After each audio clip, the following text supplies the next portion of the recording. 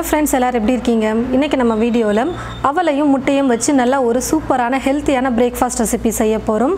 வாங்க எப்படி செய்யறதுன்னு பார்க்கலாம். 200 கிராம் அவல் எடுத்துர்க்கேன். இந்த அவல் வந்து பாத்தீங்கன்னா கெட்டி அவல். அவலை முதல்ல 2-3 முறை தண்ணில நல்லா அலசி எடுத்துக்கணும்.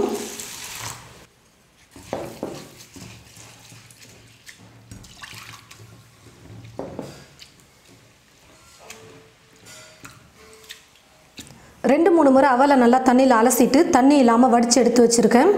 இப்போது அவலை வந்து கொஞ்சம் ஊற வச்சுக்கணும். தண்ணி வந்து பார்த்திங்கன்னா ரொம்ப அதிகமாக சேர்க்கக்கூடாது. சும்மா கொஞ்சம் லைட்டாக அவல் ஊறத்துக்காக மட்டும் நம்ம சேர்க்கணும். கொஞ்சமாக தண்ணி சேர்த்துட்டு நல்லா இந்த மாதிரி அழுத்தி வச்சிட்டிங்கன்னா நல்லா அவல் வந்து ஊறி வந்துடும். 5 நிமிஷம் இப்படியே இருக்கட்டும். ஸ்டவ்வை பற்ற வச்சுட்டு ஸ்டவ் மேலே ஒரு கடாய் வச்சுருக்கேன். கடாய் நல்லா சூடேறினதும் எண்ணெய் சேர்த்துடுறேன். எண்ணெய் நல்லா சூடேறினதுக்கப்புறமா கடுகு கொஞ்சமாக சேர்த்துக்கிறேன். கடுகு நல்லா பொரிஞ்சதும் 1/2 ஸ்பூன் உளுத்தம்பருப்பு, 1/2 ஸ்பூன் கடலைப்பருப்பு சேர்த்துக்கிறேன். ஓரளவுக்கு பொன்னிறமாக வறுபட்டதுக்கப்புறமா ஒரு சின்ன துண்டு இஞ்சி எடுத்து பொடியாக கட் பண்ணி வச்சுருக்கேன், அதை சேர்த்துக்கிறேன். 3 பல் பூண்டு பொடியாக நறுக்கி வச்சுருக்கேன், அதையும் சேர்த்துக்கிறேன். 3 பச்சை மிளகாய் எடுத்து பொடியாக கட் பண்ணி வச்சுருக்கேன், அதை சேர்த்துக்கிறேன். ஒரு வெங்காயம் எடுத்து பொடியாக கட் பண்ணி வச்சுருக்கேன், அதையும் சேர்த்துடுறேன்.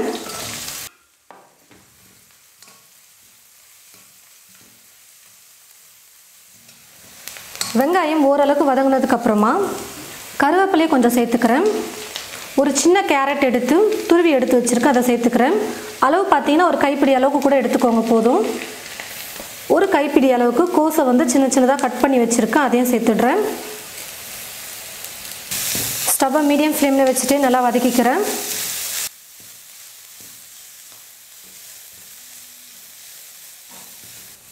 பாருங்கள் ஃப்ரெண்ட்ஸ், கேரட் கோஸ் ரெண்டையும் 5 நிமிஷம் நல்லா வதக்கிக்கிட்டேன். நல்லா வெந்திருக்கு. இப்போ ஸ்டவ்வை லோ ஃப்ளேமில் வச்சுட்டு வதக்கி வச்சுருக்கிற எல்லா பொருளையும் கொஞ்சம் ஓரமாக தள்ளி வச்சுட்டு நம்ம முட்டையை இதில் உடச்சி ஊற்றிக்கலாம். இதில் கொஞ்சமாக எண்ணெயை சேர்த்துக்கிறேன்.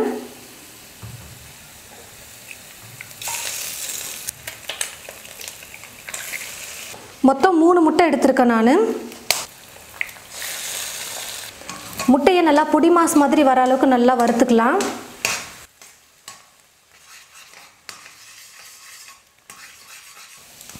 நல்லா முட்டை இந்த மாதிரி வெந்து நல்லா உதிரி உதிரியாக வந்ததுக்கப்புறமா எல்லாத்தையும் சேர்த்து கலந்து விட்டுக்கிறேன். இப்போது தேவையான அளவுக்கு உப்பு சேர்த்துக்க போகிறேன். அவளுக்கும் சேர்த்து இப்போவே நான் உப்பு சேர்த்துக்கிறேன். மஞ்சள் தூள், இது கூட கொஞ்சமாக மிளகாய் தூள் சேர்த்துக்க போகிறேன். 1/4 ஸ்பூனுக்கும் கம்மியாக கொஞ்சம் சேர்த்துருக்கேன் நான். டேஸ்ட்டுக்காக கொஞ்சம் கரம் மசாலாவையும் சேர்த்துக்கிறேன். இப்போ இது எல்லாத்தையும் சேர்த்து 1 நிமிஷம் நல்லா வதக்கிக்கிறேன். மசாலாலாம் சேர்த்து 1 நிமிஷம் நல்லா வதக்குனதுக்கப்புறமா நம்ம ஊற வச்சு எடுத்து வச்சுருக்கிற அவலை வந்து சேர்த்துக்கலாம். நான் வந்து 5 நிமிஷம் அப்படியே ஊற வைக்க சொல்லியிருந்தேன். நீங்கள் அப்படியே விட்டுறாதீங்க. ஊற வச்சுட்டு அப்பப்போ கொஞ்சம் திருப்பி கொடுத்தீங்கன்னா தான் மேலே இருக்கிற அவலும் அடியில் போயிட்டு கொஞ்சம் தண்ணியில் நல்லா ஊறி வரும். பாருங்கள், அவல் வந்து பாருங்கள் இப்போது சாதம் மாதிரியே நல்லா ஊறி வந்திருக்கு. இப்போ அவலையும் இதில் சேர்த்துக்கிறேன்.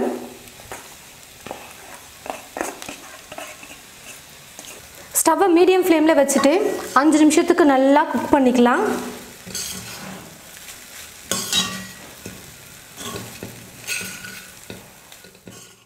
பாருங்கள் ஃப்ரெண்ட்ஸ், 5 நிமிஷம் நல்லா நான் வதக்கிக்கிட்டேன். அவளும் நல்லா குக் ஆகி வந்துருச்சு. நல்லா சூப்பராக இருக்குது பாருங்கள், கலர்ஃபுல்லாக பார்க்கவே. கடைசியாக இது கூட கொஞ்சமாக பொடியாக நறுக்கிய கொத்தமல்லியை சேர்த்துட்டு நான் ஸ்டவ் ஆஃப் பண்ணிக்கிறேன். பாருங்கள் ஃப்ரெண்ட்ஸ், அவலையும் முட்டையும் வச்சு நம்ம நல்ல ஒரு சூப்பரான டேஸ்டியான ரொம்பவே ஹெல்த்தியான பிரேக்ஃபாஸ்ட் வந்து நம்ம ரெடி பண்ணியிருக்கோம். காலையில் டைமில் நல்லா ஹெல்த்தியாக செய்யறதுக்கு சூப்பரான பிரேக்ஃபாஸ்ட் இது. இந்த மாதிரி பிரேக்ஃபாஸ்ட்லாம் செய்யறதுக்கு டைம் வந்து ரொம்ப அதிகமாக எடுக்காது. கொஞ்சம் சீக்கிரமாகவே நம்ம செஞ்சிடலாம். எப்பயும் ஒரே மாதிரி இட்லி, தோசை, உப்புமானு செய்யாமல் இந்த மாதிரி கொஞ்சம் கொஞ்சம் வித்தியாசமாக அவல், முட்டை இந்த மாதிரிலாம் வச்சு நம்ம செய்யும்பொழுது வீட்டில் இருக்கிறவங்க ரொம்பவே விரும்பி சாப்பிடுவாங்க. இந்த மாதிரி ரொம்ப நல்ல டேஸ்டியான டிஃப்ரெண்ட்டான பிரேக்ஃபாஸ்ட்டை நீங்களும் உங்களுடைய வீட்டில் ட்ரை பண்ணி பாருங்கள். ட்ரை பண்ணி பார்த்துட்டு எப்படி இருக்குன்னு மறக்காமல் கமெண்ட் பாக்ஸில் வந்து கமெண்ட் பண்ணுங்கள். இந்த வீடியோ உங்களுக்கு பிடிச்சிருந்தா மற்றவங்களுக்கும் ஷேர் பண்ணுங்கள். இது போல் நிறைய ரெசிபிஸ் பார்க்க என் சமையல் என் சுவை சேனலை மறக்காமல் சப்ஸ்கிரைப் பண்ணி வச்சுக்கோங்க. கூடவே பக்கத்தில் இருக்கிற பெல் ஐக்கானை கிளிக் பண்ண மறந்துடாதீங்க. தேங்க்யூ.